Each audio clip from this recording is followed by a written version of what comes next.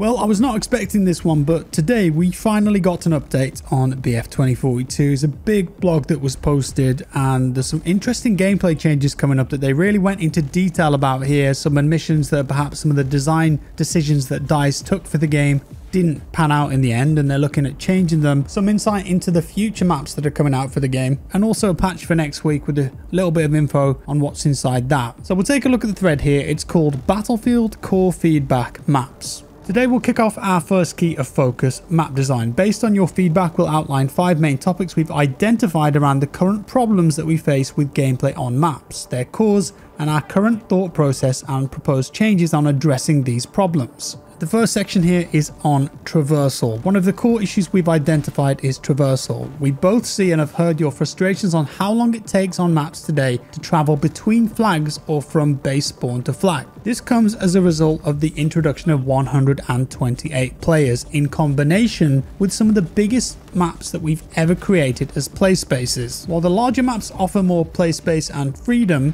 a side effect is that gameplay is now spread out more, resulting in an overall increase in time to combat when related to playing the objective. And this next bit's quite funny. We've seen you use terms such as walking simulator to describe how this feels in game. We understand that this isn't a satisfying experience and agree that there's too much overall travel time. I think the first time that I heard walking simulator was back when DayZ came out. So DICE are currently looking to reduce the overall travel time between flag and base spawn on some maps by moving both the base spawn and closest flags. We've already identified a number of obvious candidates that fall outside of our new expected behaviours, but we want to hear from you on this topic as well. Which maps presently provide a poor opening experience because of the location of the base spawn? The next section is intensity, and this has been a big complaint of the core gameplay in 2042. Another area that we've identified where we feel we can improve your gameplay experience is in the overall intensity of combat. Largely, we feel that this issue is mainly related to 128 player modes, and especially in Breakthrough. We know that during certain pushes for the objective, it can get too chaotic when fighting over flags. Either there are too many players or vehicles, and sometimes the overall chaos can make it feel overwhelming when accurately trying to assess what's happening around you. I think that's a fair assessment, especially on Breakthrough. My personal experience is that you just get shot from everywhere, there's too many vehicles, you don't know what's going on. It carries on. In terms of improvements, we're presently reviewing if it makes sense to keep Breakthrough as 128 players versus 64, or if we feel that a reduction of the total number of vehicles that can spawn ensures that their presence isn't as overwhelming and gives the infantry players a more important role. That one's interesting. In the lead up to the holidays, we introduced 64 player Breakthrough and recently made some changes to the ticket value across the mode based on behaviors that we were seeing in the final objective phase.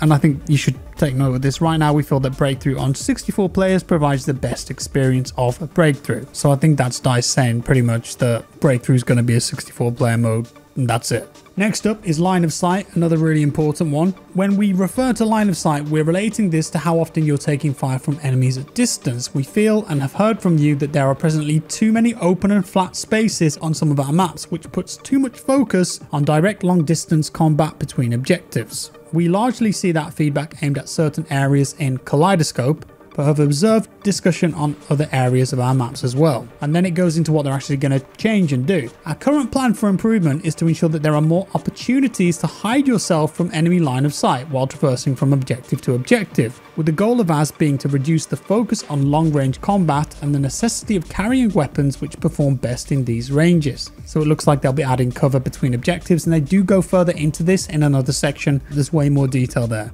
Kaleidoscope is a main offender for line of sight challenges, and they're already making passes internally on improving certain areas of the map, including redesigning the Breakthrough experience to move combat into areas of the map where better cover already exists. Penultimate section is paths. Another feedback area of focus is not having clear paths towards objectives and the lanes that players are most commonly travelling in when moving between them. Without a clear intended path, enemy fire is more often coming in from all possible angles. Yeah, I totally feel that. We recognise that when you're defending, this can make it difficult to hold the objective, and when on the attack we see players exposing themselves on bad lanes in bids to push for a flag. So they're currently looking at bringing improvements into the paths that we have on our maps to make clear and defined paths while travelling between the objectives in order to keep combat focused and to make make it easier to understand how to get from one objective to the next. And here's that bit about cover, the final section. Lastly, and similar to line of sight, the current lack of cover across maps is another improvement area, which is also caused by the open and flat spaces that you've encountered on certain maps. While we're trying to limit direct long range combat between objectives, we're also looking to ensure that sufficient cover is there for when you're traveling between the objectives. So we're addressing this by reviewing the need for additional cover in places where we feel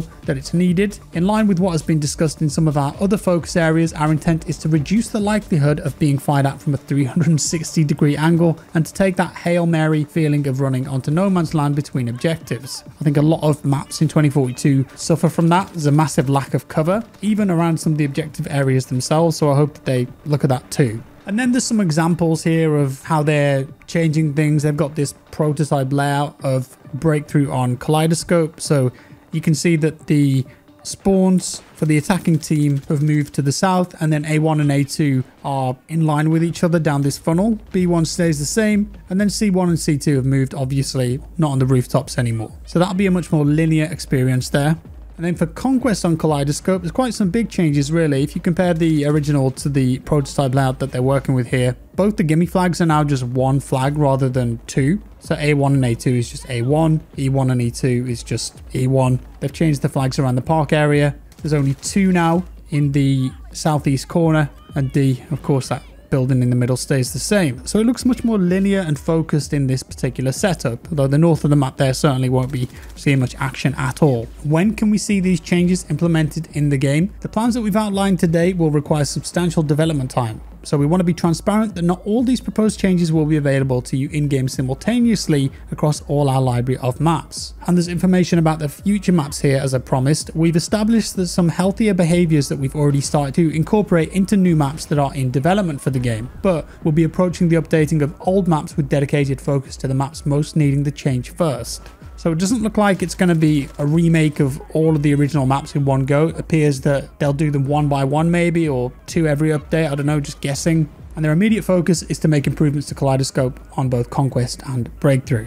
We're currently planning to deliver updates specifically to Kaleidoscope during Season 1, and that's going to be in summer, so still a few months to go before we see any of those changes. And then what do these identified changes mean for future maps? And again, this is a big admission that perhaps design wasn't right for the game. The biggest action point for ourselves is that bigger maps don't necessarily mean more freedom and playstyles or fun. So you can expect future maps to be smaller in scale than most of our release maps. This also means that we're reviewing a possible reduction in the number of sectors and total capture points per map when playing with 128 players. We're also thinking about changing the shape of the maps to give them more sense of direction. We feel that going from a common Battlefield standard of a square-shaped play space to a rectangular shape, most commonly used in some of our older entries in the franchise, can better incentivize pushing forward versus circling out sideways. We feel that this can help to focus areas of combat, enabling you to have more focused awareness and reduce opportunities for enemy fire to come in from all around you. So future maps that they're developing, much more focused, smaller, and I imagine that they'll follow a much similar lane style fashion rather than this just big sandbox like a lot of the 2042 maps, a bit more focus. I'd also love to see them go back into the original maps though and make them look a bit war-torn, messed up.